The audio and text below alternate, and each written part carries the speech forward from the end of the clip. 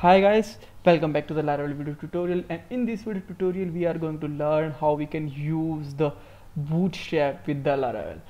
In the basic PHP, then you can import the file with the required keyword or the include keyword. Then you can use the your header file in the every screen, and you can easily import the Bootstrap file. But how you can do that with the Laravel? Alright, so for that we have to use some special keywords in the blade template also.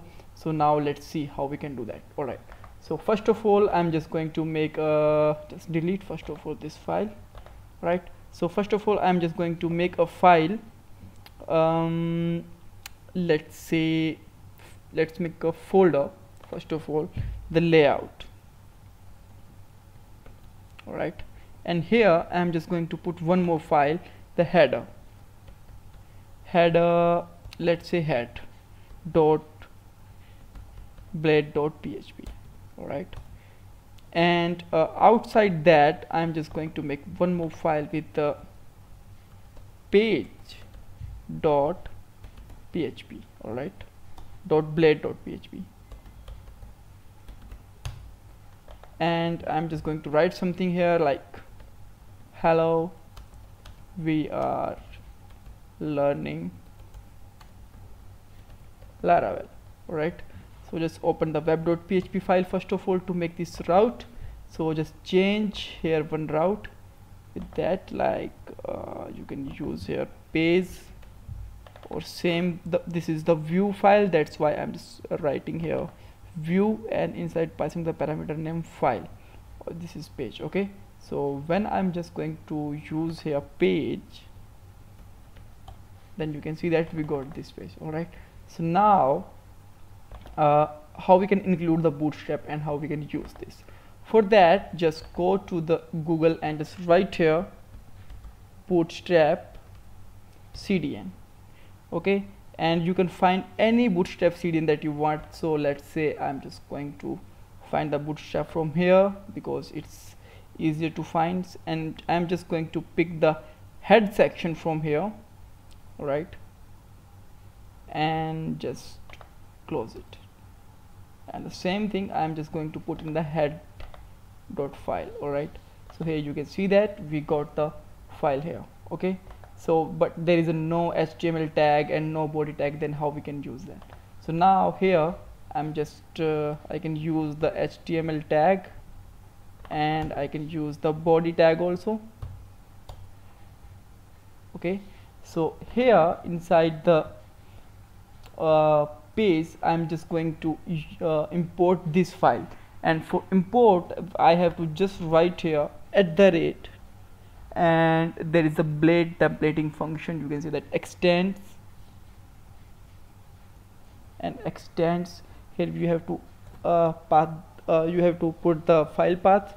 So as a file path is first of all, it's a folder name is the layout,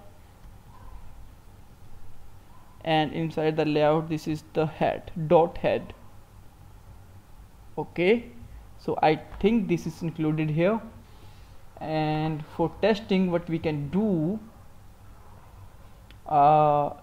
just reload the page and let's check it. There is some error. No, let's check is with the test. Okay, now you can see that we got the all CSS here. Alright, all head tag here. So for the very quick, I'm just going to add some buttons and just checking that is it reflecting or not. Alright, so I'm just going to put them in the body part of the blade.php. Here you can see that the all buttons are reflecting, but if I just remove this file, the buttons are not get the CSS, they are the simple button. Right, so here you can see that how we can include the Bootstrap. So now let's learn that how we can make a navigation file also, so that you can get some more explanation and more clear the understanding. So for that I'm just going to make a one more file in the layout with the name of nav dot blade.php. It's a navigation file, because maybe in our site navigation is common. Okay, so just copy the code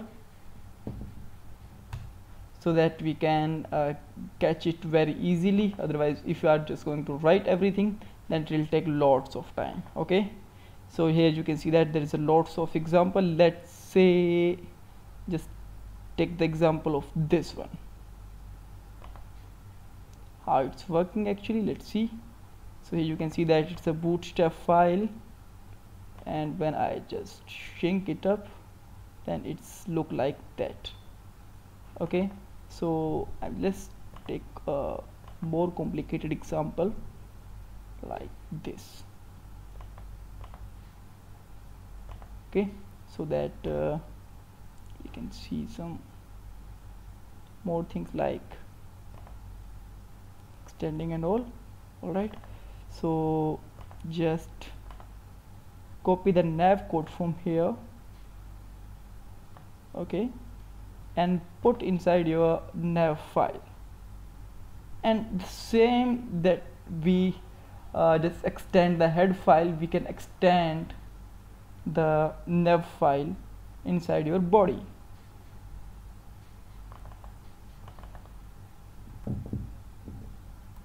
And now let's see.